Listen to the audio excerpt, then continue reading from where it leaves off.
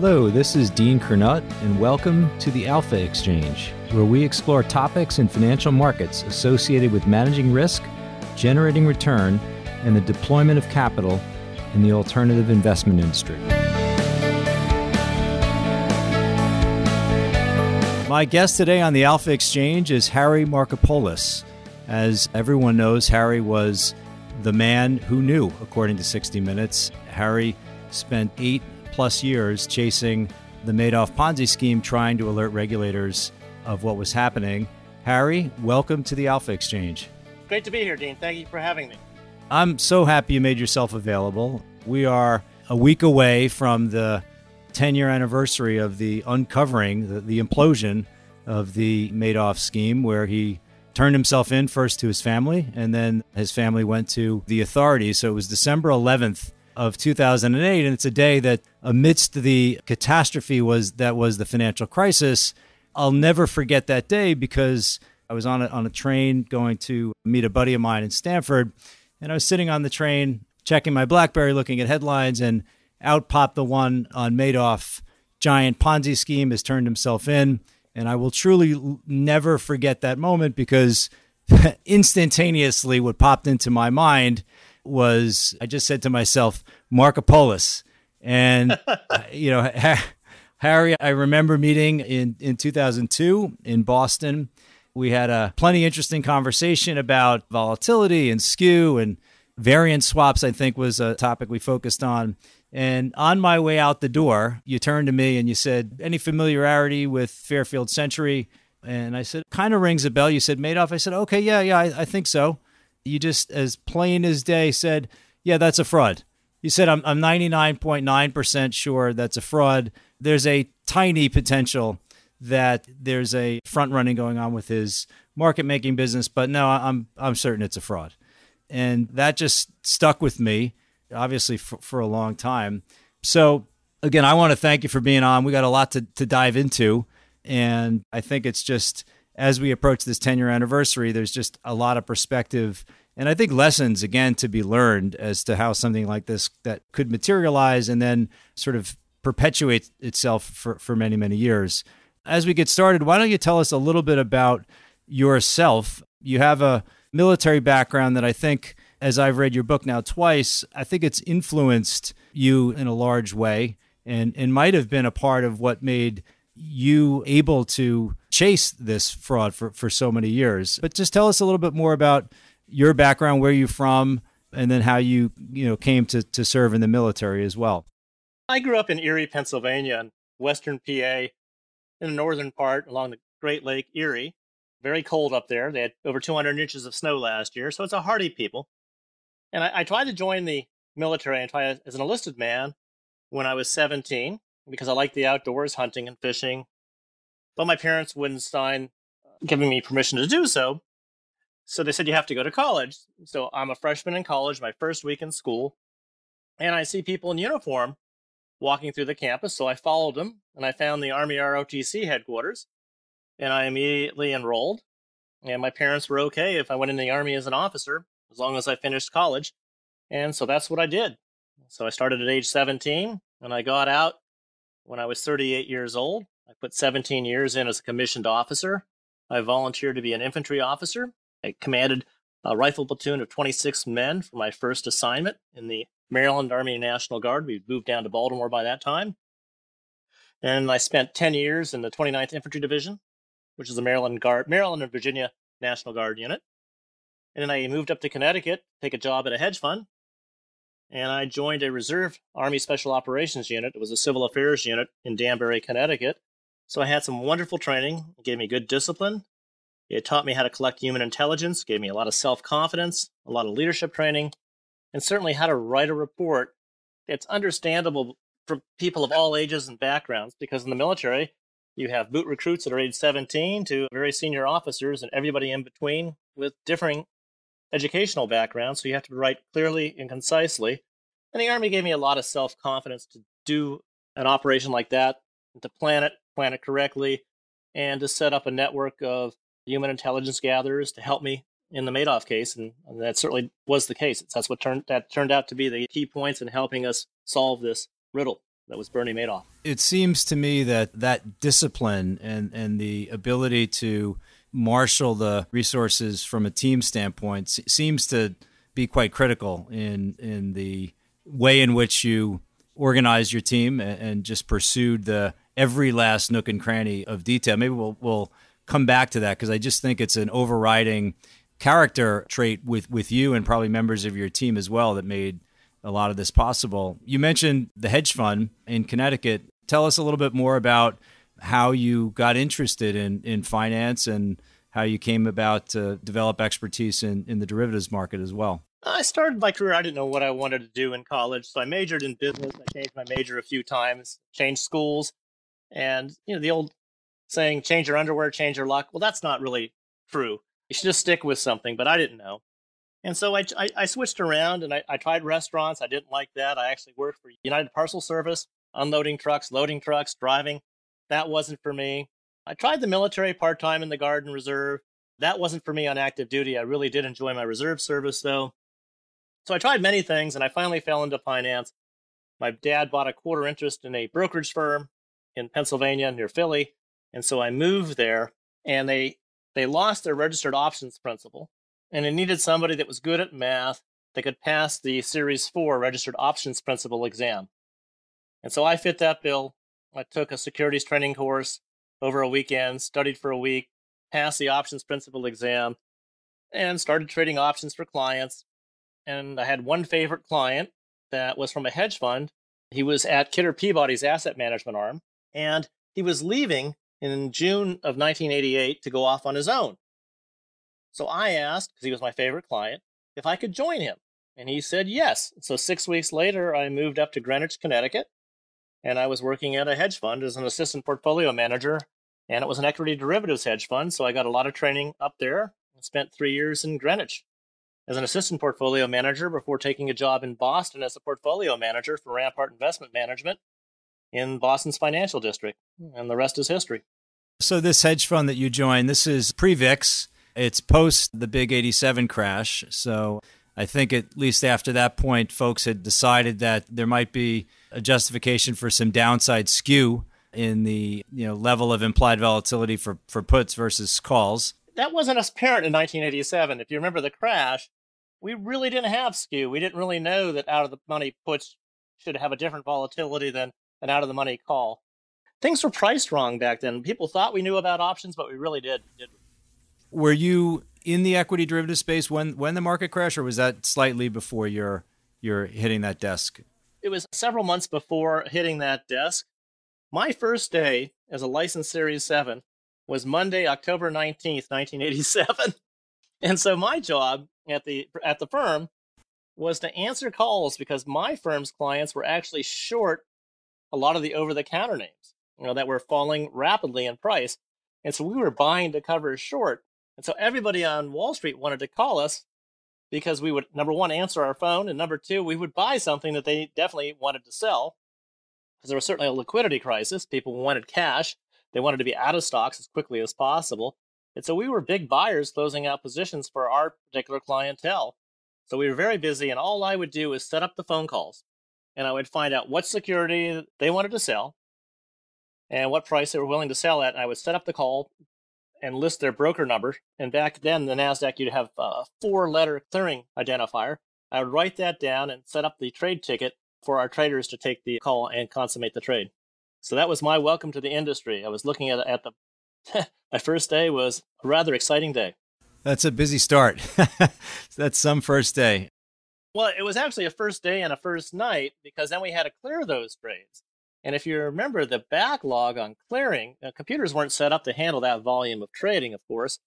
And so it took us, we would work nights and weekends trying to clear the trades. And if you remember, I think we had some reduced hours or something back then. I can't remember. It goes back many years. But we had to clear those trades, and it took a long time. Things were supposed to trade T+3, and oftentimes it was T+4 or 5 or 6 sometimes. And we had a lot of DKs, but we had to resolve all those. And I think everybody on Wall Street worked really hard. And we minimized the uncleared trades. I think everybody did a great job pitching in and working hard. Your first role in equity derivatives at the hedge fund, was it a arbitrage type strategy? What was the kind of mechanics of what the fund was trying to accomplish? It was a 5 and 20 fund. We charged it 5, but I want to explain that the 5 was 5 basis points management fee, not 5%, I wish, and 20% of the carry. And it was a short vol strategy. Mainly it was call selling against the OEX index and sometimes the S&P index. Back then they also had, probably remember this, the XMI major market index was a 20 stock index that traded on the American Stock Exchange that tried to replicate the Dow Jones Industrial 30 average. So we traded mainly those 3 products. So it was totally a short vol, one-sided strategy, calls only. And it was incremental return strategy, and my boss ran it for many years. I stayed there for 3 years before moving to Boston. And your start at Rampart was mid-90s? Is that when you began at Rampart? I joined there October 1991 and stayed through the last day of August 2004. And I left mainly because of the Madoff case. I figured there was so much fraud on Wall Street, and if you're an equity derivatives guy, you're really good at math, and you know what the frauds are because you can diagnose just about anything. And so I said, I think I want to be on the other side of this industry. I think I can do better because there's no one out there hunting the big game. And I figure from the only one hunting, game that's not been hunted, I should be naturally successful. And it turned out that I was both right and wrong. I was right on the career choice. I was wrong on the timing. And there was no vehicle to monetize my skill set at that point in time. The Madoff case had to happen. And then I had to testify before Congress and recommend a whistleblower program, which the SEC embraced and which Congress passed as part of the Dodd-Frank legislation in the summer of 2010. And that allowed me to monetize my skill set and do quite well career-wise. So it's almost good karma that ultimately this has led to an actual career path, a real new one that you've effectively been a part of, essentially path breaking down a new road. Your experience at Rampart in the 1990s, was this a firm that also was employing some overwriting strategies? Is that my understanding is that they were among the firms that were managing overwriting portfolios for clients in the early days? Yes, they used a Brignoli model, and it just set up the roll ratio. And it was a incremental income strategy with short calls, but it was on individual equities, whereas my previous firm was short the calls on the indexes, which was, I think, quite a different strategy. And I did that for many years at Rampart. We also branched off into put spreads, call spreads on the indexes, some buy-right indexes. We were the first firm. That was the first firm to trade the buy-right index on the CBOE. And so they started pioneering other strategies to diversify away from just short calls against individual stocks. And when is it that, with respect to Madoff, so let's go down this road here. You essentially were tasked with the impossible challenge of mimicking the outcomes from his portfolio. You were charged with coming up with a strategy that your firm could utilize to market and raise lots of capital around, some of which was simply to be a diversifier away from Madoff, right? What the original goal was, if we could do something that's even close, these folks have a lot of this in the portfolio, Madoff in the portfolio already, they'd benefit from just some diversification. Is that correct? Is that how the original challenge came to you? Yes, Access International was a major feeder into Madoff, and they managed about $1.6 billion with Madoff. And they wanted a diversifier. And they said, well, Rampart, can you figure out a similar strategy that gives us Madoff-like returns, but a different strategy, so we can diversify, not have all our eggs in one basket, because they were heavily concentrated with Madoff. And so my firm said yes. And so I was tasked to look at it. And so I sent Frank Casey down to New York, and he picked up some Madoff literature, including a one-page tear sheet. And I looked at it, and I knew right away, in 5 minutes, it was a Ponzi scheme. Either that or it could have been front-running. And so I had to do some research, and I quickly figured out that this was too big to be front-running. If you're front-running, Madoff wouldn't have been doing that. And the reason is he wouldn't have been taking in more assets under management. And the reason is more AUM increases your risk of being detected because you're front-running more and more. And so it's easier to catch you. And the second thing it does that's not very nice, not a good strategy, is it lowers your return on invested capital. So it does two things you don't want. It increases your risk of detection because you're trading too much size when you're front running. And number two, it lowers your return on invested capital. Two bad things. And so I knew it wasn't front running. I knew it had to be a Ponzi because his returns were basically up at a 45-degree angle. And we don't have 45-degree angles in finance. They exist in trigonometry and geometry. They might exist in physics, but not in finance. We don't get 45-degree return lines. So I wish I could say it was more simple than that, or more complex than that. I wish I could say that, but it really wasn't. And then I just took the monthly returns, and the returns were too steady. And that was the other thing. There was an absence of volatility. So the Sharpe ratios were close to 3x. And how do you have a Sharpe ratio of 3 over a long time period in finance? You can't. You might be able to dominate the markets short term with a great trade that goes your way for many months, maybe a year and a half, but you can't do it year after year after year. And so Madoff was clearly impossible to my way of thinking. So I took the monthly returns when there were only 7 down months, and the largest monthly loss was a mere 55 basis points. Well, Dean, you've traded derivatives, so have I. I could lose 55 basis points in a couple seconds. I could lose a lot more than that in a few minutes. And Bernie's only down 55 basis points for his worst monthly loss. I didn't think that was possible at all. And so I took a look at his statistics, and I saw that his correlation to the U.S. stock market, to the S&P 500, was 6%, a 0.06. Well, that's the same thing as being uncorrelated to equities, a market where he purported to make his returns, and I knew that wasn't possible. Your returns could not be coming from the equity market if you're uncorrelated to the equity market. And so mathematically, this thing was an obvious fraud. What are the conclusions you might offer just on human nature, the human condition of falling vulnerable to these things, or folks having a strong suspicion, but it never becoming anything more than just that? For something like this to perpetuate itself for so long, what does it say about maybe the willingness to believe in things that are unbelievable? Like, how would you frame that part of it? I would say it was a different time and a different era where people trusted financial institutions a lot more than they do now after the global financial crisis. And one of the things was the fear of missing out. And Madoff was far bigger in Europe than he was here in the United States. So there are he was in over 40 countries. And the source for this is Who Invested with Madoff by George Martin. He's a hedge fund manager. He was also a adjunct professor of finance at the University of Massachusetts, so he's close.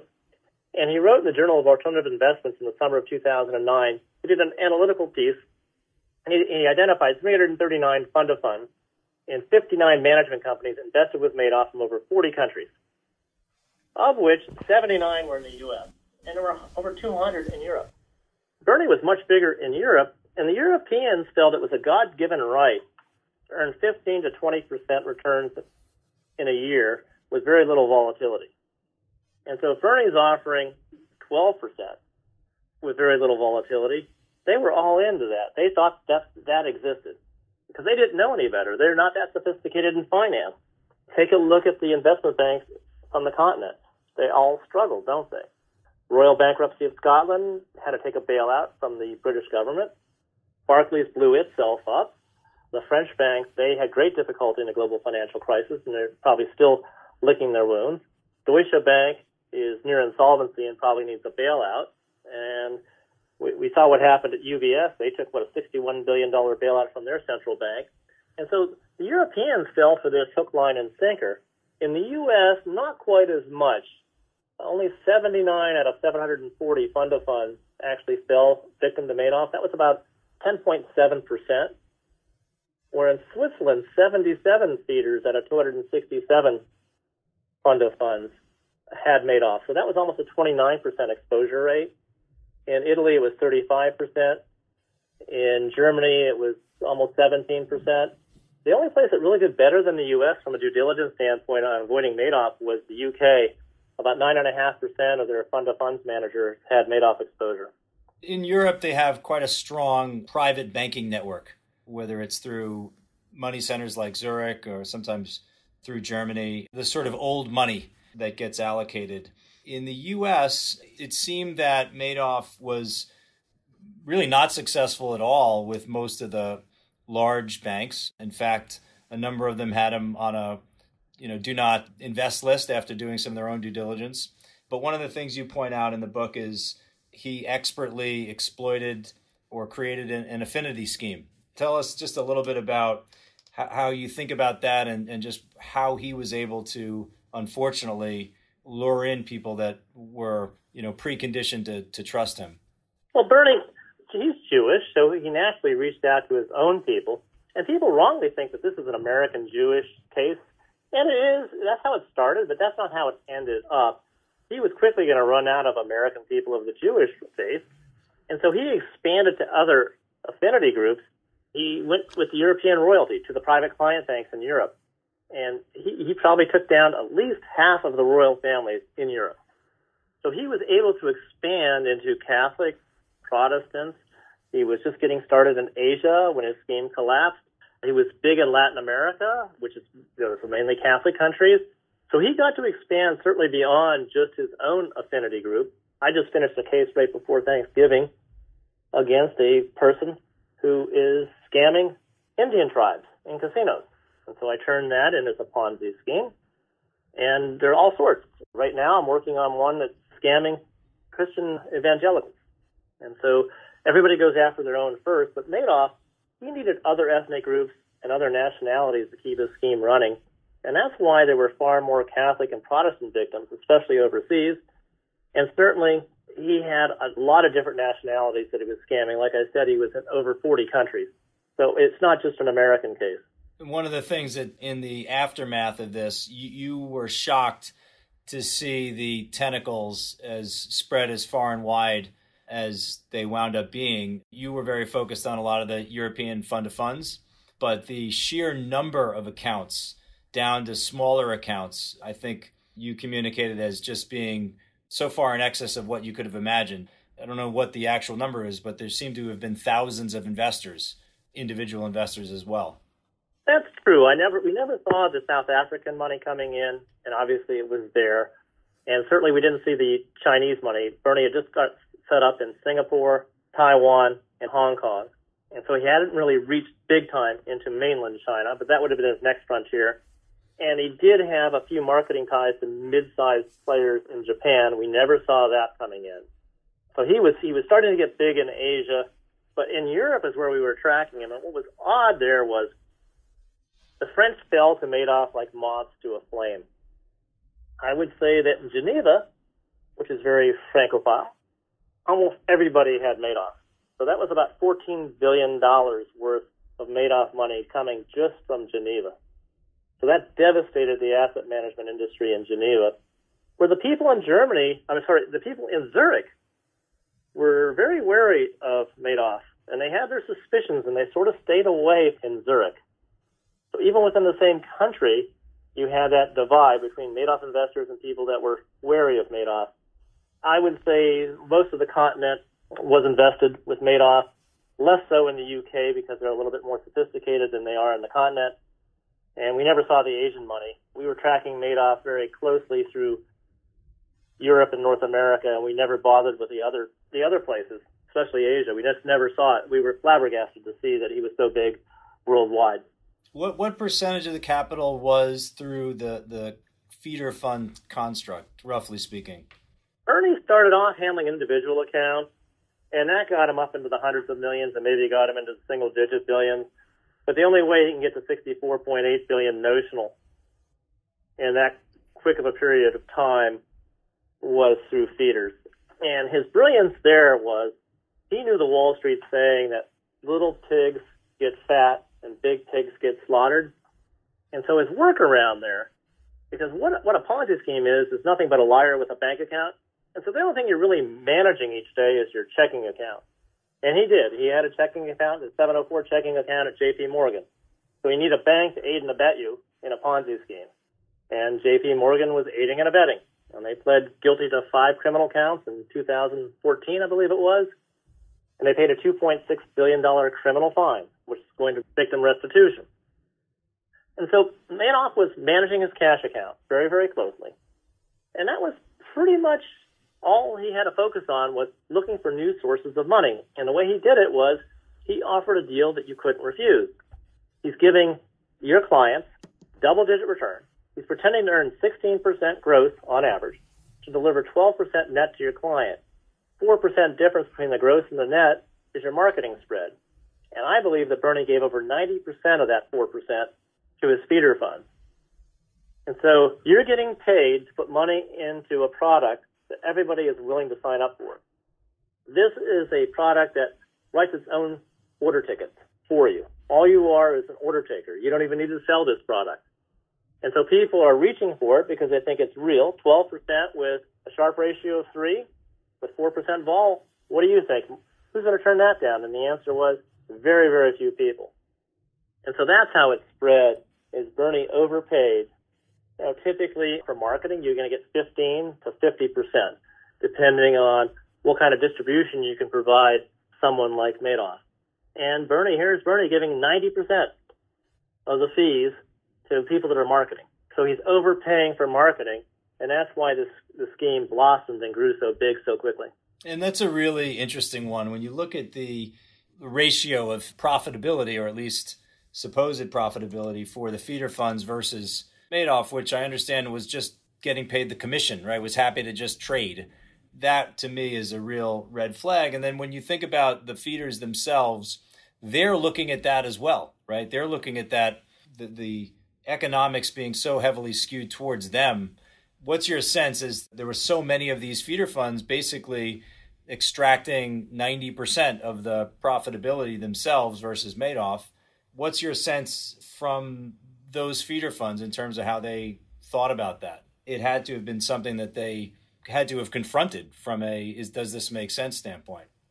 You would have thought, and I would have thought, and we would have been wrong, because Bernie is making all those feeder funds rich beyond their wildest dreams. And so everybody wants to believe they're smart and are working hard for that money. And so they had a rationale. Well, Bernie doesn't want to be bothered with clients. Clients are a pain in the ass. He just wants to manage the money and just earn the commission. And if they would have looked closely at the commission structure, they would have noticed that it was quite different. You and I would see it immediately. He was charging, I think it was $4 a contract and a penny per share commission. In share equivalents, one number is 4 times higher than the other, isn't it? Right. He never could do options math. That's the ridiculous thing. He was just pretending to do options math. And he would say that his director of options trading is Frank Di Pasquale, which was great. He's from New Jersey. He has a high school diploma. That's not typically who heads the options trading desk on Wall Street, is it? Right. His trade tickets, what he would report, was he reporting both stock executions and OEX options executions as well? Yes, he was. And the other thing that was odd about him, on his statements, he's pricing the equities out 3 decimal places, but the last decimal place is always a 0. He's only going out 2 decimal places, and he's trading mega billions of stock. Who does that? You know, I used to price out 8 decimal places for a $3.5 billion account because I wanted to be to the penny. Bernie's managing way more than I was. So he probably needed to be out, 16 decimal places. And he's only going out 2. And he's telling you that he's average pricing, which made no sense at all. And then the other thing that was odd about him is he's able to buy stocks at their lows and sell them at the highs. Who does that? Well, someone with a north of 3 Sharpe ratio, I suppose. It's pretty clear to me that he was typing in his returns. It's the only way that those returns were achievable. Right. And the other stories he's telling people are that I actually do lose money in some months, but I subsidize it out of my profits because I don't want you to show large losses or any kind of losses to your clients that might scare them away. And so I'm a charitable guy. I cover those losses. And a lot of people believe that. He was covering losses, which no one does that on Wall Street. No one. Wall Street's not a charitable institution. That's just not what we do. When you first looked at the return stream, obviously you had a very, very strong view on the impossibility that something like this could be generated with so much consistency over such a long period of time. But you also set out under the direction of management at Rampart to try to build something that mimicked or was some version of a substitute for the strategy. I know there was a lot of frustration that you and your team had because you were up against something that was, not replicable. What was that process like? When did you set about to actually, get into the spreadsheets and start crunching a lot of numbers and try to replicate some version of this strategy? Was that around 2000 or when was that period? Oh, late 99 to early 2000. And we spent a lot of time, actually wasted a lot of time, trying to replicate a strategy that couldn't be replicated because it wasn't real. And that was pretty readily apparent. I mean, I knew in the first 2 hours that this thing was fraudulent and that there was no way that this was ever going to be a real product. But, my bosses and a lot of people in the industry, I would say most of the industry, had a lot of respect for Mr. Madoff. And they thought that this guy was brilliant. And he was telling everybody he was brilliant. He was bragging that he was one of 5 co-founders of NASDAQ, the electronic computerized trading market for the 21st century. And everybody believed him. Except I know I didn't believe him because he was sending out, this is the most computerized guy on Wall Street with the fastest trading algorithm. And he's sending out his statements on green bar paper after the year 2000. In the new millennium, the most computerized guy is on green bar paper using a dot matrix printer. I didn't think that was very computerized. And he's only pricing out 2 decimal places, and he's able to buy stocks at the lows and sell them at the highs. And, I'm thinking, well, here's some more simple math. Stocks can go in 3 directions. They can go up, they can stay the same, or they can go down. Bernie is buying individual stock baskets, trying to replicate the OEX stock index, and he's only using 30 to 50 names to replicate that index. So he's taking single stock concentrated risk. So which is not smart, because in a derivative sense, what we would do is we'd buy the whole basket in the index weights, wouldn't we? Because we don't want to have a correlation problem. We don't want, because we know that that's going to bite us in the ass. At some point, it's going to hurt us. And so Bernie is buying put options on the OEX index, or so he says. Yet he is taking single stock concentrated risk positions. So he needs to be taking stocks that only go up or stay the same but never go down.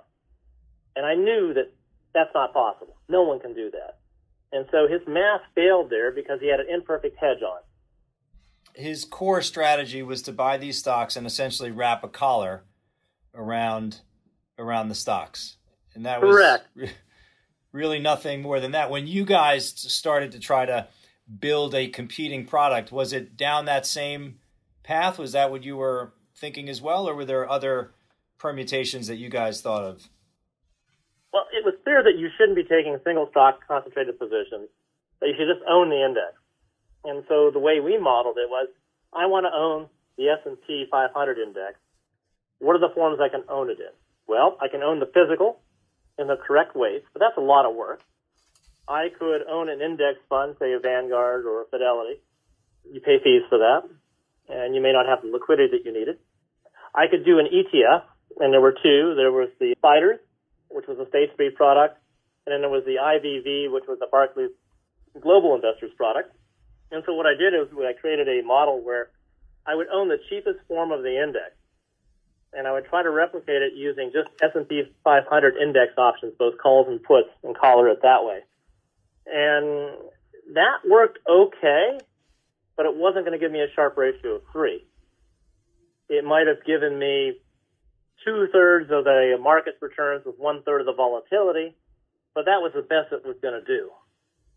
And so I was frustrated because I'm trying to reverse engineer this product, and it's just not happening for me. And I knew that it was a fraud because those numbers they were popping off the charts, and they were just not believable because he had a very poorly designed strategy that it shouldn't have been able to beat even T-bills. In fact, with the transaction cost and slippage, I would have guessed it would have trouble earning 0 the way he designed it. I just didn't think he knew derivatives math or portfolio construction mathematics at all. And do you think this was a perfect storm of being very deft at constructing the affinity scheme, having that pedigree of being the chairman of the NASDAQ, being really tight-lipped about the strategy. It was almost as if his unwillingness to ever share any of it added to the mystique and the how can I get my money with Bernie. Is this a perfect storm of a lot of different things? It's just that the scale and the magnitude of it, and again, the duration of it doesn't really have an equivalent, at least not yet. Let's hope there isn't one. But how would you bring it all together in terms of what enabled something like this to accumulate at the scale that it actually accumulated, given that everything you said is this was so obvious? And as we look back, one of the things in your red flags document you point to is, listen, just ask someone who does the OTC derivatives, who's the counterparty, right? These were pretty easy questions to ask, and yet the whole thing just kept going for so many years. What are the combination of things that brought that to bear? Well, let's address the OTC issue. Bernie is saying that the reason we had people ask, well, how come we never see his volume trading on the exchanges? And the answer was, oh, Bernie's too big for the exchanges. He trades over the counter in Europe. Well, if you know anything about the derivatives market, you know that over the counter is like a Roach Motel. You can open a position, but try closing it. You're at the dealer's mercy. And the other thing we know about over-the-counter derivatives is they're more expensive, aren't they? Yes. And you're not going to get liquidity in Europe. I'd be over in London sitting on Goldman Sachs' desk, and I would ask questions. How many OEX options can you trade? And they go, well, if we get an order for 100, that would be big size for us. And we would do it in 10 lots on their electronic trading system. And that was Goldman Sachs sitting on their derivatives desk in London. I'm asking those questions because I knew Goldman did not have Madoff exposure. And so they're happy to let me sit on their desk, and I'm asking them questions, and I see there's no liquidity, and that Bernie's a total fraud in Europe, and he's definitely not trading over-the-counter in Europe at all. Because I'm calling up the biggest desk, and they're saying, we're not trading for Madoff. Well, who's he going to trade over-the-counter with in the amount of tens of billions of dollars if he's not trading with the top dozen firms? And the answer is no one, because there'd be no one that would have a balance sheet that would be able to hedge that and take on those kind of positions.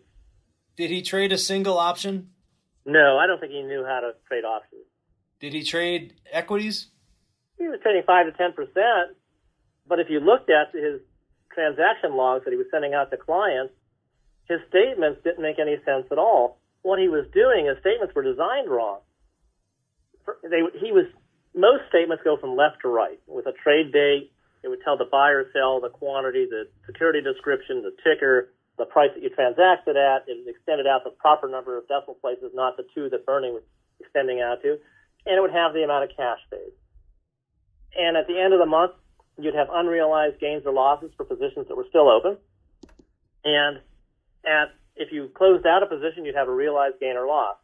Well, Bernie, he was always crossing the month end and quarter ends and year ends in cash. So he's only in the market 6 to 8 times a year. And he's only in the market for 3 days to 3 weeks. And so he's not holding positions across an accounting period. And I thought that was very suspicious for someone to be doing that for like 19 years. Not to have any attractive trade opportunities open across a month end or a year end. Who does that? And the answer is no legitimate money manager. In the months he's not holding a position, he's not trading, how's he earning his returns? Because he would have needed, so he needs 16% gross returns. So he needs roughly 1.33% per month. How is he getting that in the months he's not in the market? Because T-bills and LIBOR, they haven't been in the 16% range since the early 80s. And so how is he getting his idle cash invested at a 16% rate would be my question. And there were never any answers. So the thing just was never adding up. It never added down. It never added up. It never added across either. It seems like there was a period in the maybe early 90s to 2000, and you can correct me here, where the slope of his returns was higher and that he kind of amped it down a little bit at some point. Tell us about that and sort of what you think was going on there. Were there a recognition that, oh boy, I've got to slow it down here a little bit? Yes, Frank Casey on my team spotted that. when the bear market hit, if you remember, March 24th, roughly 2000, the bear market started. Yeah, that sounds right. And Frank noticed a few months later, hey, Bernie's ramping down his returns because the market's returns are negative. We had the TMT blow up, tech, internet stocks, and telecoms all blew up. NASDAQ went from 5,000 to, God, I can't remember how far it dropped. But the market, certainly the S&P dropped almost in half. And so Bernie doesn't need to keep paying these high returns. So his slope decreased right around when the bear market started in March 2000. He didn't need to pay as much. But if you look, in 2007, the market peaked in October. Bernie is still up. The market's going down, and then it starts puking in August, September, October, November of 2008. And Bernie's still up a hat size for the year. So he's up a few percent, 4 or 5%. And so what ended him, he had great returns. What hurt him was he didn't have a gate up, and he promised a very liquid strategy with monthly liquidity, and people were desperate for cash because the bond market wasn't trading, the emerging markets weren't trading, even corporate names and the large cap names weren't really trading well. As a result, people went to Bernie like an ATM machine and were withdrawing money because they were desperate for liquidity, and Bernie's bank balance was dwindling, and so he came up with a cockamamie excuse and came up with an excuse for his sons to turn him in. And that's how the scheme ended, at a time and place of his own choosing. And was that fully accountable by the actual Lehman bankruptcy? How was it going, let's say, through August of 2008? Was he still in a path where he was able to preserve the scheme, or was it just the Lehman event just set in motion a demand for cash that was something he couldn't, possibly come up with? Yeah, whether it was Lehman, Fannie Mae, or Freddie Mae's failure, because obviously Merrill Lynch would have gone next if they hadn't merged with Bank of America. And if Merrill had gone, then, how far was Morgan Stanley and Goldman Sachs behind them? And so it was 2008 that stopped Madoff's fraud. Otherwise, it would have kept on going and would have been really big in Asia because they really lack financial sophistication. And obviously, they would have gotten hurt the worst because the new money investors in a Ponzi always get hurt the worst. At least us Americans and some of the Europeans got to earn money for many, many years and take money out. And so you weren't hurt as bad. But if you're brand new into a Ponzi, you don't want to be the last investor into a Ponzi scheme. You want to be the first investor in. And speaking of that, there is a very complicated unwind here. Well, first question is, of all the money that came in, a lot of it came right back out, essentially paying the feeder funds. But when they found actual cash, there was some in that JP Morgan bank account, but there was cash in different locations. And my understanding is that the recoveries have not been terrible, all things considered. Obviously, it's been a horrendous experience for anyone involved. But where was all the cash outside of it being paid back in performance fees to the feeder funds? Where was all the cash sitting? What did they do with it? Because even when they analyzed some of the statements, there was some of the months there was only $160 million or so in that one account. Where was all this money? Well, obviously, he had a brokerage firm in London, so some of it was likely parked there. A lot of it was with the feeder funds. JP Morgan's account held a considerable amount at various points in time, less at others. He also had to subsidize his trading operation, Madoff Securities, because after 2001, when NASDAQ went to decimalization, we went from spreads that were eighths, quarters, even halves. On our liquid stocks, it could have been a couple dollars for high-priced liquid stocks. And the spreads went to decimals. So we went to pennyization. And he was losing money on his trading operation. And what was strange about that is he paid his bonuses in 2001, even though his traders all lost money that year. He paid as if it was 2000. And he paid them their bonuses, and he didn't make them start from zero. And everybody thought, oh, my gosh, what a generous man. Well, how many generous men do you find on Wall Street? I don't think there's a whole lot of them. And usually you don't get paid bonuses when you have losses in your trading account for the firm. And so that was a Potemkin village up there on the 19th floor.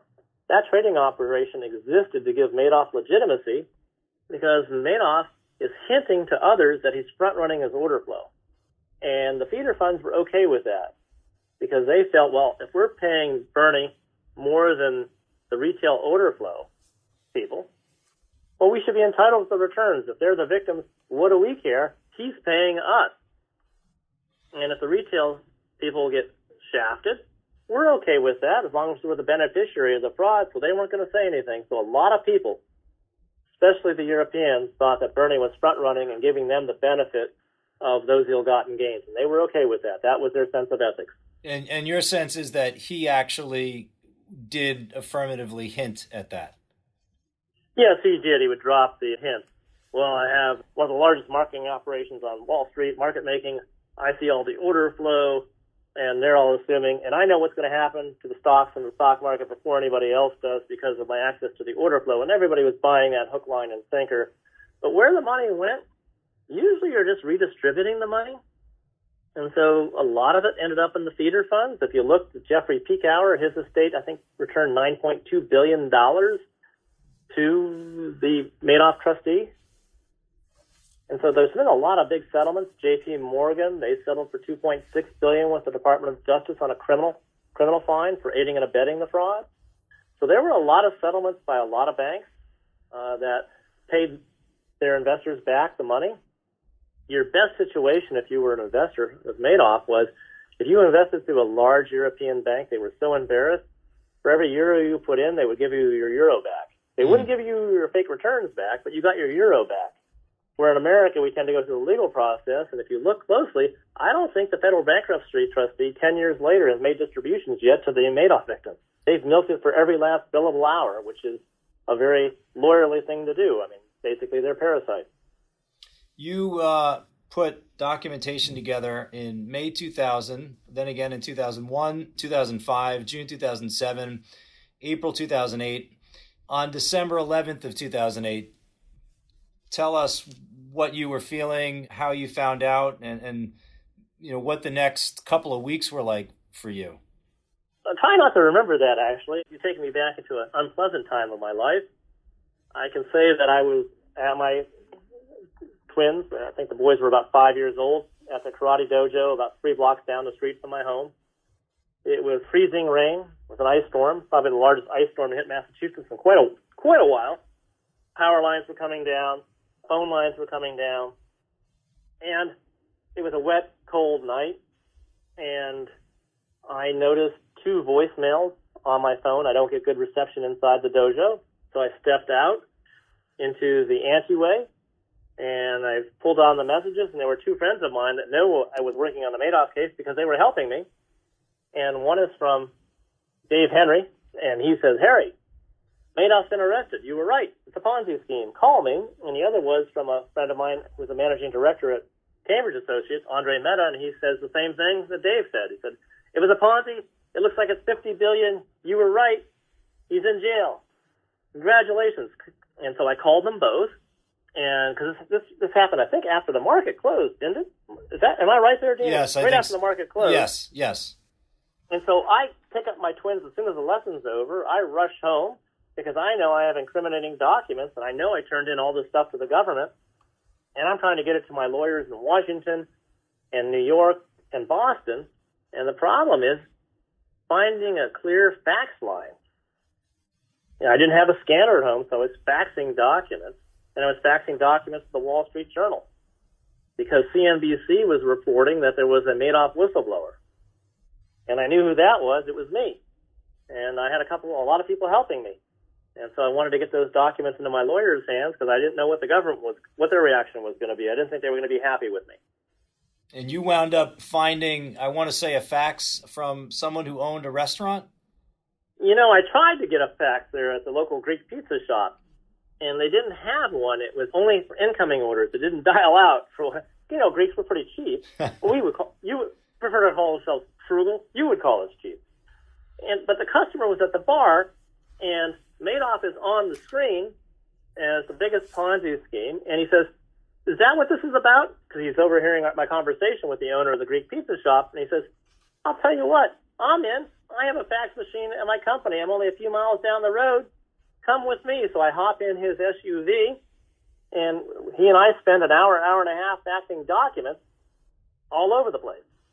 And then when he drove me back to the bar, I just put $20 in the bar and said, this man eats and drinks for free tonight. He helped me out a lot. And the rest is history. About a month later, I was testifying before Congress. It's amazing. And knowing it was a challenging time for you, you must have been just barraged with interest. In the book, you say you were only going to do one story, and I think it was with 60 Minutes. Is that correct? No, it's very similar. Very, very correct. But I said I'm only going to do one print story, and I did that with the Wall Street Journal. And then the Wall Street Journal reporter said, you're in Boston. You really should do a story with your Boston Globe newspaper because it's a local angle and you owe it to your community. And you don't want to turn your back on your local community. It'll come back to haunt you. So we recommend that you do it with the Boston Globe. So I did. And I wanted to do one TV interview, and so I did that with 60 Minutes, and that's the way I planned it. Because I didn't want drive-by shooting form of journalism where 500 reporters call me up, and they come out with 500 twisted explanations, and I have no chance to fact-check that much work from that many different people from that many different countries who were all calling. So I just sort of took the phone off the hook and didn't respond to emails from all those people. Because I wanted the story to be done right, and I felt that the victims deserved to have answers. And the only way they were going to get the truth is if I spoke. And I limited my speaking to quality publications that would allow me to take a look at the remarks to make sure that nothing incorrect was printed or made it onto the air, that everything was fact-checked and was truth. Because these people were losing their livelihoods. All their life savings went poof overnight. They didn't know if they were going to get anything back. These people were desperate, and I felt very, very sorry for them. And it didn't take long for the suicides to start. Right. I lost a good friend 11 days later. He slashed his wrist on Madison Avenue, and I cried for 3 days. I blamed myself for not contacting him. I felt so sorry for him. He was a very good person, and he didn't know his partner was corrupt and got them into Madoff, and the guy is still hiding out in France.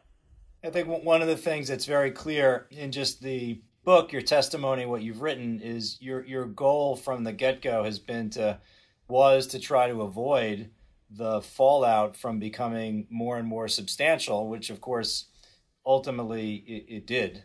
But your efforts to point attention to something that was so substantial and had its tentacles so far and wide, no one else did it. So it's really amazing, Harry. One of the things, and I want to ask you just about the business that became as a result of your chase of Madoff. One of the things that you noted in 2007, you had felt he was running low on funds, and you pointed to some of the structured products with leverage as an indication. Can you walk through what you saw in the leveraged products that went into Madoff? Yes, I saw a cheater fund on the West Coast out of San Francisco. I think it was Prospect Capital.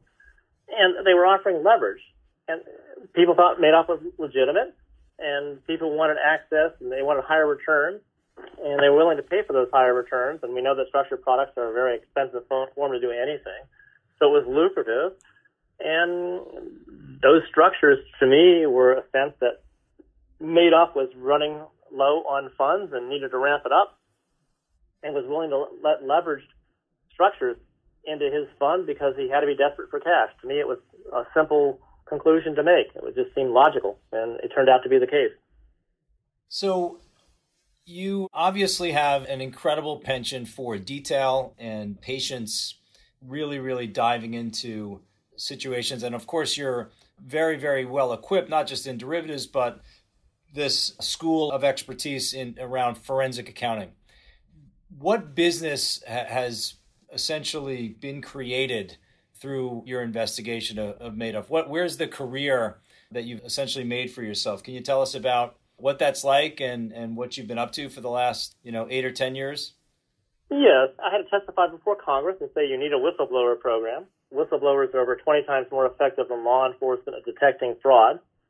And Congress listened, and they were game.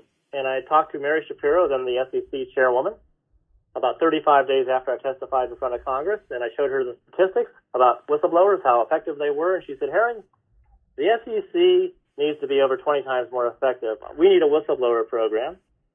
And she told her executive assistant, let's make this happen. And Dodd-Frank was enacted in July 2010, and the whistleblower provisions were in there for the SEC to offer 10 to 30% rewards for whistleblowers to come forward. And as a result, the SEC is getting their biggest cases, their best cases, and so is the FBI. The FBI is actually standing up security squads in large cities, and they never would have if it hadn't been for the SEC whistleblower program giving them those cases. They get the criminal referrals from the SEC. And so it's been very successful, so it's a way for me to monetize my work. So I do those cases, and you've seen that with the foreign exchange cases that you probably read about in the front pages. Well, that all started from my work against the custody bank. I spotted the custody banks cheating on FX. They were promising best price, real-time executions, and they were waiting until the end of the day to backdate the trade tickets. If you were buying, you got the lows of the day after 4 decimal places, and if you were buying, you got the highs to 4 decimal places. And I didn't think that was the best price. Well, actually, it was the best price. It was the best price for the bank, worst price for you, the pension fund, mutual fund, or hedge fund, because you were getting hosed. And if you were a really dumb client, you would get lower than the lows if you were selling and higher than the highs if you were buying, which was, to me, fairly obvious. And so I did those cases. And now I'm doing a lot of public company accounting fraud cases against financial services companies that are cooking their books. In fact, I'll be in New York next week. I'm looking for some large hedge funds that can put a lot of money to work, like hundreds of millions of dollars on a trade where I can prove accounting fraud, because I think we're going to get an immediate 20 to 50% or more drop when the accounting frauds are exposed. And I'm seeing a lot of accounting fraud. So I'm probably enjoying accounting fraud more than Ponzi schemes, although just this morning I was meeting with the SEC and FBI in Boston to turn in what I think is a decent-sized Ponzi scheme locally. And I just thought somebody needed to put that person in jail. I turned in another Ponzi scheme the Friday before Thanksgiving. I think I did that one pro bono. I don't think there's any money there. It's a startup Ponzi, if you will, but it's against a very vulnerable population group in our society that needs protecting. And, those cases I'm going to do for free, and I'll continue to do those cases for free because I don't think anybody should be preying on the defenseless. Someone has to stand up for them. Is there, in your estimation, a cyclicality to things like accounting fraud or Ponzi schemes? Do these occur more in bull markets where there's more and more pressure to produce, or when people just let their guard down? Do you have any philosophical view on that, or is this just always and forever there'll be this type of fraud when money's involved? I think the best saying I ever heard was money attracts scum. Okay. So I think that we're always going to have predators on Wall Street, people without souls and conscience. They just want to prey on other people. They're sociopaths. That you're just an obstacle to them, like a piece of furniture to be moved around. They want your money. Right now, I don't think it's that much different. We saw the banks doing a lot of cheating leading into the global financial crisis with mortgage-backed securities, liar's loans, and they were packaging the stuff and hiding it off their balance sheet in mainly AA rated special purpose vehicles in the Caribbean nations. Well, nothing ever good happens in the Caribbean. And then financial crisis hits, and all those toxic assets come back on the bank's balance sheet, where their shareholders knew nothing about that. It's a total accounting fraud. So now, I'm seeing the same thing in the insurance industry. So the banks were unregulated heading into the global financial crisis. Well, right now, you have trillions in assets and liabilities managed by insurance companies that are cooking their books. And so I'm doing cases there, and I'm looking for a hedge fund of some size to short these as I expose their accounting fraud. I think that the state regulators are woefully unequipped to regulate transnational institutions with billions and tens of billions and hundreds of billions in assets and liabilities under management, trillions total. I also think that over half of the reinsurance sitting offshore is fake. And, I'm going to go out and make some cases and turn those shorts into gold. Wherever my hedge fund partners are, I'll be in New York looking for those in the first quarter for sure. I'll be down there next week looking for those hedge fund partners. And that's what I'm looking to do. I'm looking to change an industry. I think I changed finance with the SEC whistleblower program. I know the currency traders hate me. Now there's transaction cost analysis in the currency markets, and everybody's looking and measuring performance on their trades in currency. It's reduced the spreads to the banks. So I know I'm not liked there. And I'm hoping to make a whole lot more enemies in the insurance field. because those guys need to be brought to justice too. Most insurance isn't worth the paper the policies are written on. Well, Harry, and me, you have someone that was just blown away by how you approached this case with Madoff. No one else really thought to do what you did, and nor did they have the wherewithal, really. I think this is indicative of just a tremendous amount of wherewithal to stay with it. And out of your work, a lot of good things have come. And I very much share the view that, post-crisis, there have been some changes, I think, that reduce at least the potential that something like this can happen again. And some of that is definitely a function of your work. So I wish that was true. And I like to think that it would have been. 10 years ago, I probably naively thought it would be. But, I don't have any problem finding Ponzi schemes. I've got two that should break in 2019 in New York, both over $1 billion. Wow. And there's no shortage. I would like to say that investors have learned that when things are too good to be true, they're not. Right. But that hasn't happened. I think people are as gullible as ever. I've done billions in Ponzi cases ever since then. I just don't like to take credit for them publicly because then the press bothers me. Then the victims call me and want me to get their money back. I can't do that. That has to be a federally appointed bankruptcy receiver to do that. The plaintiff's bar wants me to give testimony. I can't do that. I have a fraud practice to run. I'm catching other bad guys. Well, once I solve a case, I turn it into the government. I go on to the next case. I don't want to be living in the past. I could have charged $1,000 an hour or whatever I wanted, really, and gotten thousands of hours of work every year for the last 10 years, giving Madoff testimony. I didn't do that. I like doing other cases and putting other people in prison. And so that's what I do. There's plenty of bad guys out there to catch. I'll never catch them all. I keep raising my minimum. My new minimum on Ponzi's, unless I'm doing them pro bono, is $1 billion. I don't touch them under $1 billion. For public company accounting frauds, anything under $10 billion, I don't touch. I just keep raising the minimums. I'm only capable of doing a few cases a year. I do like 1 to 2 cases a year. I do a few smaller ones pro bono, but 1 or 2 big cases a year. That's it. That's all I'm capable of. I work hard enough as it is, and I have a pretty good team assembled, and I just go after them. They're easy for me to spot. I wish it was not the case. I've been training other people. I've actually taken some people from the hedge fund industry in New York. You might find this interesting. That have called me in the past. I don't have time to do it anymore. And I've trained several guys actually, from the hedge fund industry, how to hunt Ponzi schemes. And I do the first case or two with them and let them get a feel for it. And once I feel that they can go off on their own, well, they do. So they're sort of like my turtles, if you will. Right. Well, this has been a great conversation. As I said, with the 10-year anniversary of the uncovering of the fraud upon us, I wanted to reach out to you and reconnect. I know some of these memories are difficult just because you spent so much time trying to wave the flag and get folks interested, but you did an amazing thing, and I appreciate your time and being a guest on our podcast series. Well, Dean, it's always been a pleasure. We have great conversations whenever we get together in person or on the phone over many years. And you actually understand derivatives, and so you know the math that we discussed. I hope it all came out clear. I know some of the earlier portions of this recording might be a little bit garbled, but there's a lot of math that goes into derivatives. There's nothing in a straight line. It's all curves. And, we used to do that. Well, you do that still for a living. Yeah. I used to do that. I still dabble once in a while. I do some over-the-counter derivative type cases. But more and more it's been public company accounting and Ponzi's. But I always like doing derivatives math. I may have to call you and ask you for some favors to look at some odd-looking math. If I can't figure it out, maybe you'll help me solve the next case. Happy to try. Well, thank you, Dean. Yeah, Harry, thanks again. You've been listening to the Alpha Exchange. If you've enjoyed the show, please do tell a friend. And before we leave, I wanted to invite you to drop us some feedback, as we aim to utilize these conversations to contribute to the investment community's understanding of risk. Your input is valuable and provides direction on where we should focus. Please email us at feedback@alphaexchangepodcast.com.